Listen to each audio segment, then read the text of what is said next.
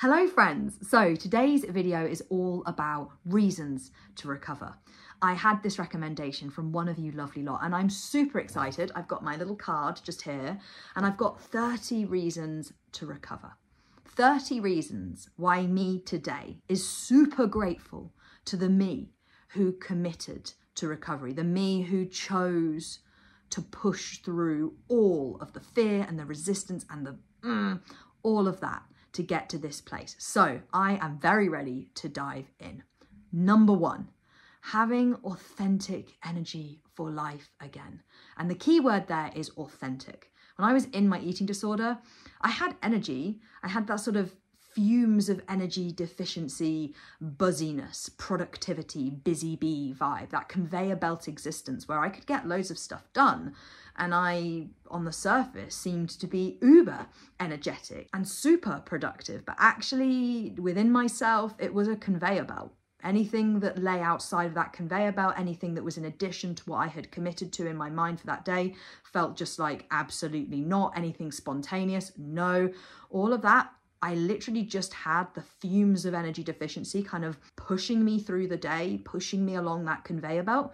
And that was what I had the energy to do. And now I actually have my zest for life back. And that doesn't always look like being a busy bee. Sometimes my authentic energy is sofa days and sitting and just playing Lego Hobbit. Like that is my authentic energy. But having that back again, having that zest for life is absolutely incredible. Number two, brain space. Brain space for things other than food, movement, body, and recovery as well. You know, actually inside my eating disorder, inside that energy deprived state, very much a huge part of my brain space was taken over by food and this and that and all the things related to it and movement and what other people were doing, etc. All of that. But actually in recovery as well, a huge amount of my brain space was taken up by recovery. And it's super lovely now to just not have that dominating my brain space. Now, of course, I do still, for a portion of my week, work in this area. I still share like this. So recovery in this format, it flickers up and I get moments of like, oh, I really want to share that. Or I'm in conversation with a coachee and something comes up and we're having a great discussion. I suddenly think this would be really helpful to share. I'm going to make a video about this. But that is just worlds away from the dominance of those things inside my eating disorder, inside recovery. And so something I love about being recovered is having brain space for other things again. Number three, and this is huge for me, being content in stillness. That conveyor belt existence that I was just referencing, one of the things that really took away from me was an ability to just be in the now, an ability to just be still, and an ability to be peaceful and content in that stillness. And something that I love about no longer being in an energy deficit, about no longer having an eating disorder in my brain, having that freedom is being able to just sit and be and to lie and to just be totally content in that and to be able to be in that moment and just soak it all up. That is something genuine. I think I might have done a video just on that topic because it is so important to me. I feel like often in recovery with these reasons to recover, your why, they can center around those big things, you know, having a family, going traveling, doing this, having this career, and those are all amazing. But it's the day-to-day little ways in which recovery is amazing that are actually awesome. Just in the same way that it's the day-to-day grind of having an eating disorder. It's that 24/7 presence of it that really just chips away at you. It's exactly the same in reverse for recovery. It's that constant just freedom and peace in stillness that is just the background theme of your day-to-day life that is so glorious. Number four, connection.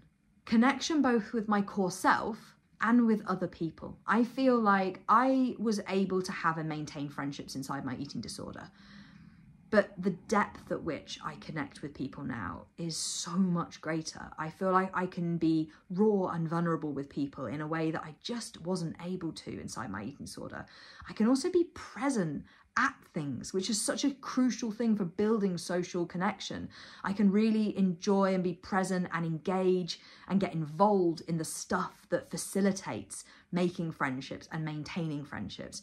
And on the front with my core self, I feel like I'm just so connected with who I am now. I feel like the journey of recovery is transformative on so many levels, and you fight so hard to pull away from that eating disorder and to really connect with your core self. That for me, one of the amazing things about being recovered is a deep sense of knowing who I am. And it's been a journey even since getting recovered. Like, I felt like when I recovered, I really knew who I was, but the life I was living didn't really reflect that. Whereas now, several years on from being fully recovered, I really feel like the life I'm living is also truly reflective of who I am, and it is just the best feeling ever. Number 5, feeling present in the moment. When you are in an energy deprived state, it's very, very difficult to be in the now. Inherently, an energy deprived state is a stressed state, and a stressed brain isn't at peace in this moment. A stressed brain is thinking about what is going on later, what's happening, what's the plan, what's next, what's there, in the same way that it can also ruminate around what has been and what has happened and what's that. There's a real resistance, a real struggle for a stressed brain to be in this moment, right in this present. And I feel like that is so evident inside an eating disorder. And one of the brilliant things about being recovered is I can just be in the now. And this isn't to say that I don't have thoughts about what's been and I don't have thoughts about what I'd like to do that's coming up or things for the future. But it's just that very natural instinctive ability to just be in the moment that I'm in, and that doesn't feel like something I have to work on or try to do. Like when I was in recovery, I often felt when I was in situations, I had to work quite hard to be in the present moment. And as I moved through recovery, I started to notice that ability to like innately return, like to organically return alongside the nutritional rehabilitation I was doing. So yeah, a big perk for me about being recovered, a big reason to recover, is that real ability to be present in the moment. Number 6, food freedom. I feel like maybe that should have been slightly higher up the list, but I feel like I was writing this list and suddenly thought, well, I've got to say about that. But I suppose that in itself really signifies recovery, right? Food freedom was not the first thing that I thought of. It's high up there because food is something that is a part of every single day, multiple times. But the wonderful thing is that freedom is glorious. But the fact that, as I say, it wasn't the first thing that came on this list, that says everything. When I was in recovery, very high up there was that desire to be free around food. And now that I am recovered, it is glorious. It is so wonderful on so many different levels. It's so remarkably unremarkable. It's so extraordinarily ordinary to just be free with food. And I think a huge marker of that is that it didn't even go on the top of the list. Yes, it's great, it's wonderful, but food is not the center any longer. It's not the thing that's put on a pedestal like it was when I was in an energy deprived state. And so food freedom is absolutely a reason to recover, but I think I've probably written this later on, a big part of that as well is that food freedom just becomes such a natural and normal part of your life that it isn't the centre, and that in itself is part of food freedom. Number 7, truly being there for others. And I mean this in the emotional sense, in terms of what I was saying earlier about connection with people, but I also very much mean it in a practical sense.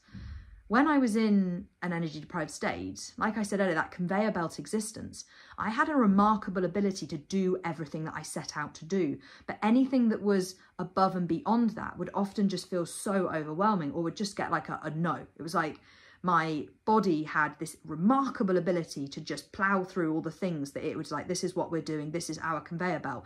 But anything else was like, no. So there was that side of it. There was also the side of it that I noticed I would be quite forward in helping people if actually there was an ulterior motive present for the eating disorder. You know, I was first one to pop up and go, yeah, I'll take that to the post office. Yeah, I'll go and get that done. Oh, I'll mow the lawns, no problem. But actually it wasn't so much about my desire to help people than it was about my eating disorder trying to show up and piggyback off things and be like, oh yeah, here's an opportunity for movement, or here's an opportunity for this. And so I think from both fronts, in a practical sense, there's the side of it where actually if people need support, if I can help somebody and it goes above and beyond my day that I've got planned, it's just not that big of a deal. But also when people ask for help or need something, or there's a way in which I can help someone, there isn't that ulterior motive jumping on it as an opportunity. And therefore, one, if I'm doing something, I know inherently it's coming from me, but also if it's something that someone needs that wouldn't have been okay by the eating disorder, if it's just, you know what, someone wants you to just go over and sit with them and just sit for the afternoon and chat and be there for them, there isn't that resistance to it because of disordered reasons. I can just be like, yeah, absolutely, I'm dropping everything, I'm coming, don't worry, I'm there. So I think from both reasons, the practical and the emotional, I feel like now recovered, I am truly able to be there for people in a way that I wasn't able to inside my eating disorder. And I suppose just to add to that as well, I'm able to be truly there for myself in a way that I wasn't inside my eating disorder. Like one of the things I recognised in an energy deprived state in my eating disorder was that I kind of had this martyrism. You know, I would just keep on going and doing, and I would just completely ignore whatever it was that my body was actually trying to communicate to me, to the point where my body just stopped bothering to try and say I'm tired or I'm this. And if there was stuff, I would sort of have this almost martyr effect of like, no, I must be the one that does this. Yes, you know, maybe I am feeling tired, but no, I'm going to be the one that does this. I'm going to push through. I am going to finish this studying that I thought I was going to do, or I will be the one that does the washing up. I always do it, or whatever it is. I'm able to be there for myself now in a way that I wasn't in that state. I can set boundaries for myself, and I can really be comfortable in putting those boundaries in place and standing by them. I can really listen to my body in a way I wasn't able to in my eating disorder. So I also feel like I'm able to truly be there for myself too now. And that is absolutely a reason to recover. Number 8. Being able to travel free from EDBS. This is huge. I just did a video all about this exact topic, but oh my goodness, since being recovered, I have been to some amazing places. There's so many more that I want to go to. Honestly, my list of places I'd like to visit gets longer all the time. I feel like anytime I see a photo of something or someone's been somewhere and they tell me something about it, I think, oh, that sounds incredible. It just goes on the list. But being able to travel and to be able to really embrace it and enjoy it free from eating disorder is wonderful. And absolutely, it was one of the things that was in my list of whys when I was recovering. And it's one of the things that now I am so grateful to the me who did all that hard work to enable me now to be able to go and travel and explore freely. Number 9, simple one, being warm. Inside my eating disorder, when I was in an energy deprived state, I struggled to stay warm.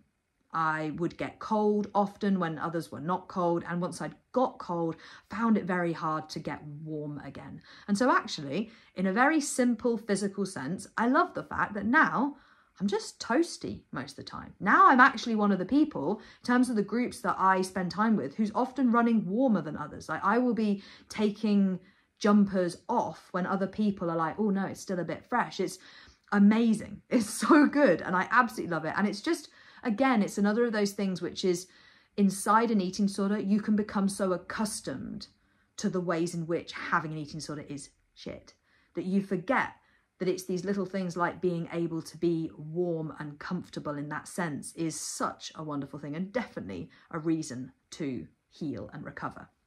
Number 10, I can laugh again. Now, that might sound really silly and, you know, not that important, but I remember in my recovery journey when I had kind of my first proper belly laugh again. And I remember at the time thinking, wow, gosh, I didn't realise that I wasn't doing that. Again, when you are in an energy deprived state, there are all sorts of things that you can almost disconnect from. things that you almost forget that you're missing out on, that you forget that you've lost. And actually there's this wonderful thing in recovery of where you start to rediscover and reconnect with those things. And to be able now, recovered, to just laugh at movies, laugh in conversations, and for it to feel really real, really authentic. That is something that brings a lot of joy in itself, to be honest. Number 11, being less short-tempered. I was pretty grouchy when I was energy deprived. I think that's fairly standard. I had the ability to put on a fairly good show, but generally my kind of status quo was grumpy, and if not grumpy, just flat.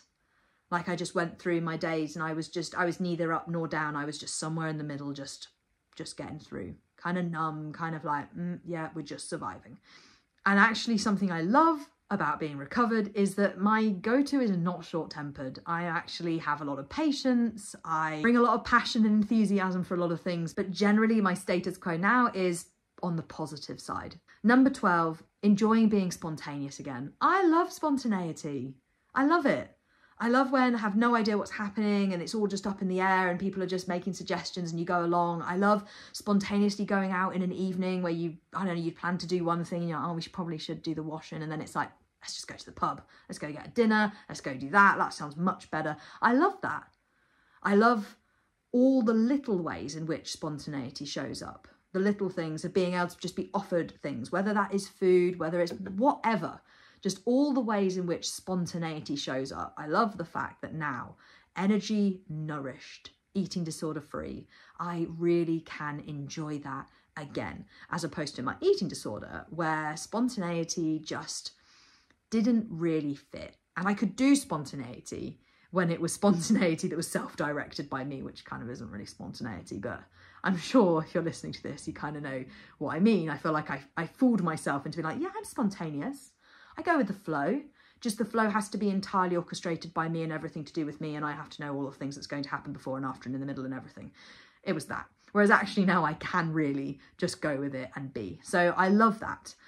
Number 13, joining in at social things and being fully there. So I don't know if anyone else relates to this at all, but I felt inside my eating disorder like I could go along to things. And again, I could put that front on, that act on, that I was there and I was present and I was joining in, but I didn't feel there.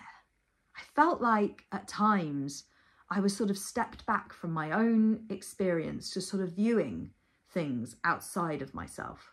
I don't know if that makes any sense at all, but that's how it felt. I felt like I was there, but I wasn't really there. I felt like I was having conversations, but I wasn't really in the conversation. I felt like I was smiling and laughing along, but I wasn't really laughing. I wasn't really smiling. I couldn't be in that moment. And one of the things I love about being recovered is I don't feel like that anymore. I feel really present. And actually the times where I can be in a situation, I think, oh, I'm distracted by something. I know what I'm distracted by. I know what it is.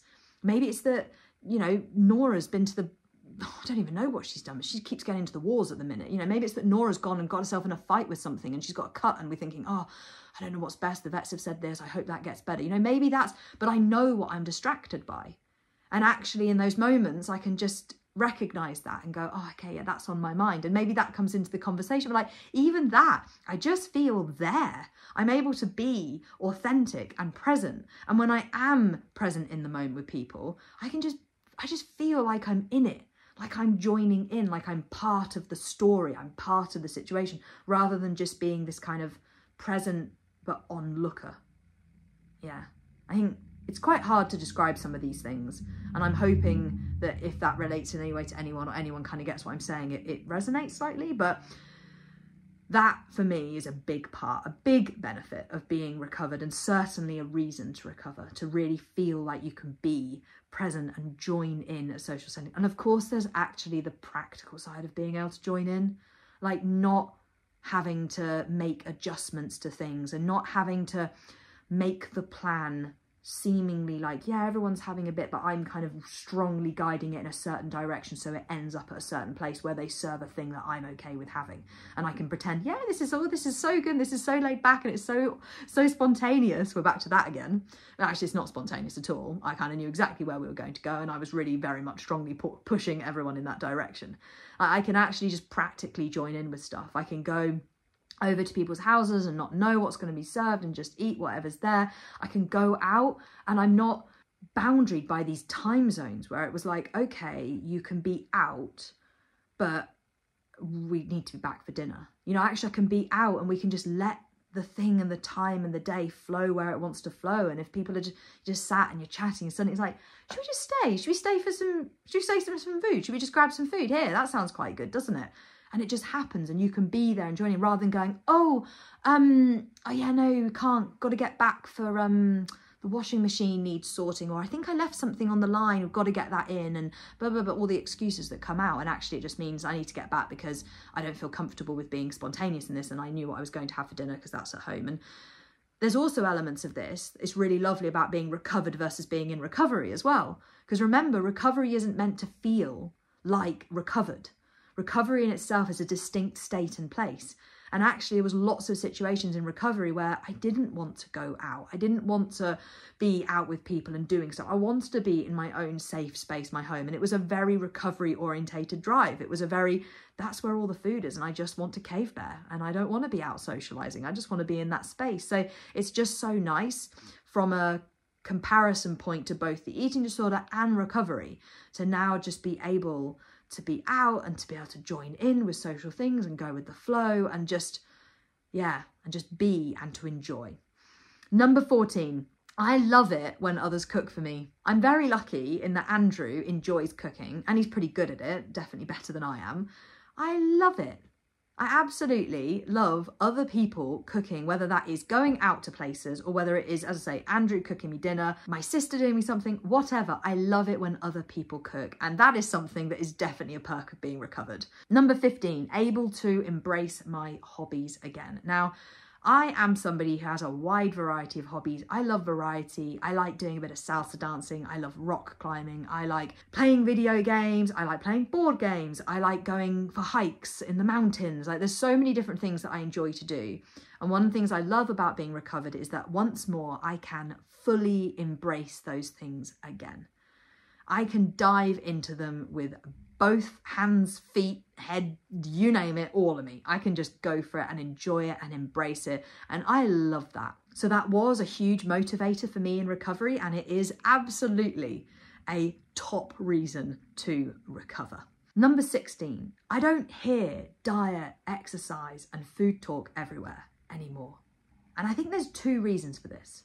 One, in our brains, we have something called the reticular activating system. And in a very simple sense, it works as a filter.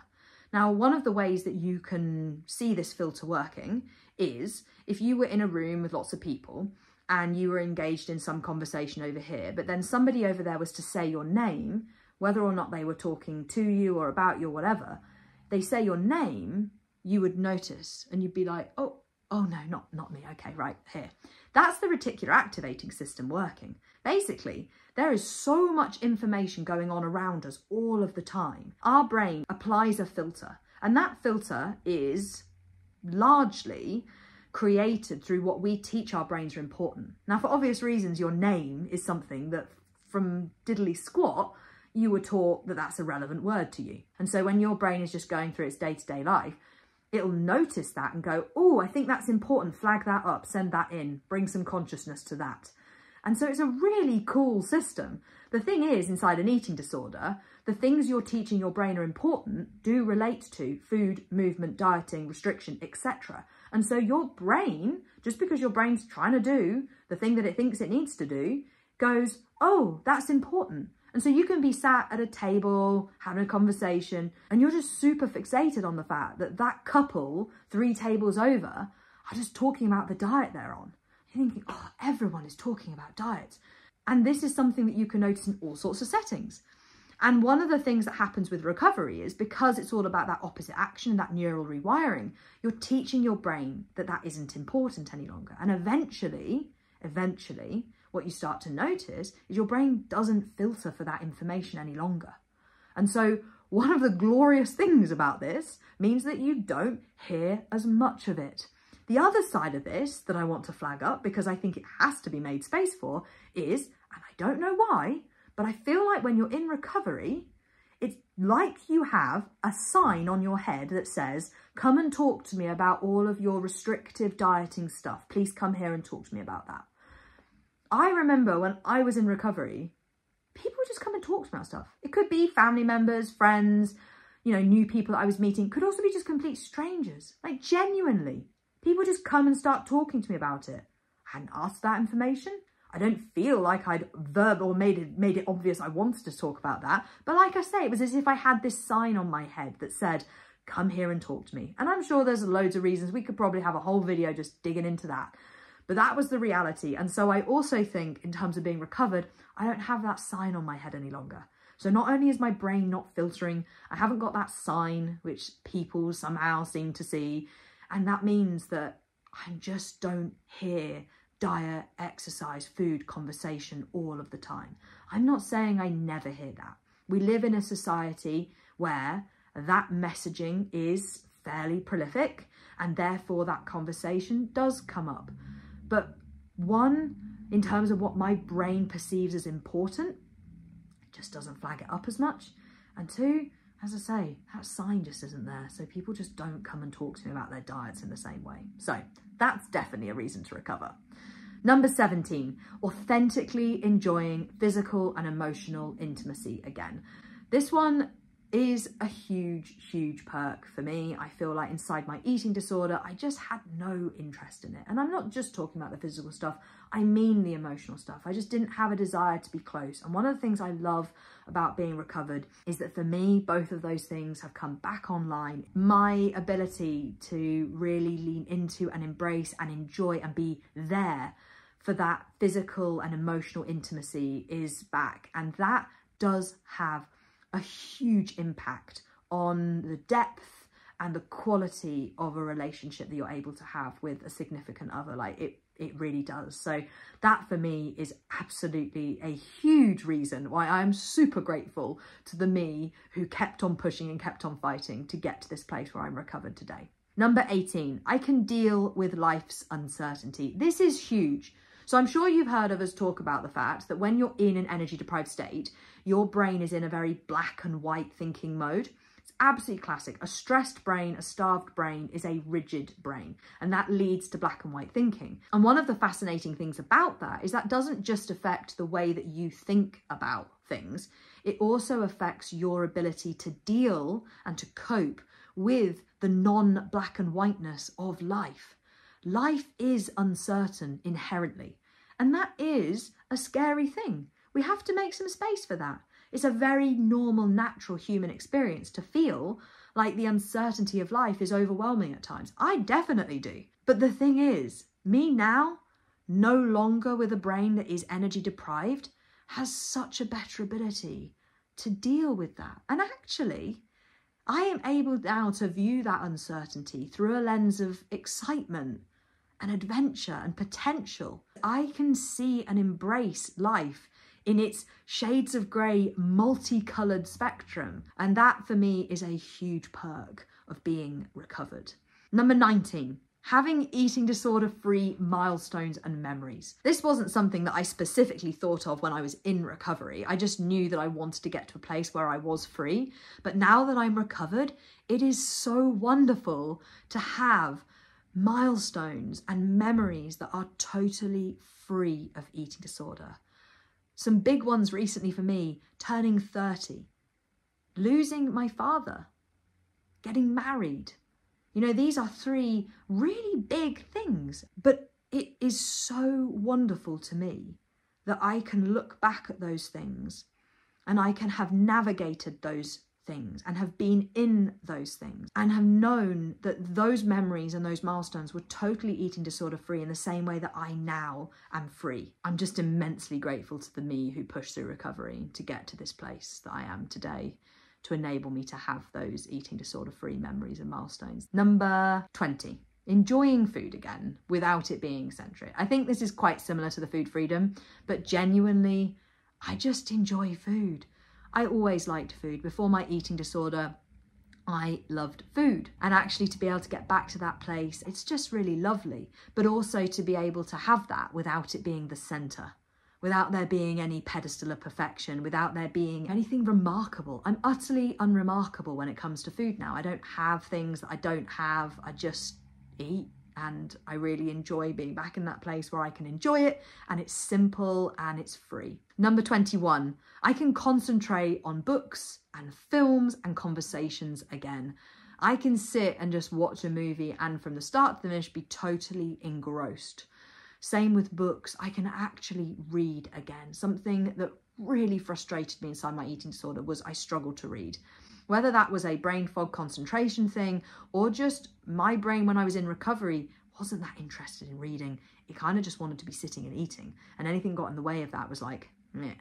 So now recovered, I love reading, and it's so wonderful to be able to read again. And of course, like I said, with conversations as well, I can actually really be in a conversation and really present and involved. So that is really, really wonderful. Number 22. Reconnecting with my adventurous spirit. Now, I feel like I've touched on this in a couple of the others about traveling and about just generally being able to deal with life's uncertainty. But one of the things I love about being recovered is I do feel like I have reconnected with my innate adventurous spirit. I love adventure. I love trying new things. I love pushing myself and getting outside my comfort zone. I love all of that so much.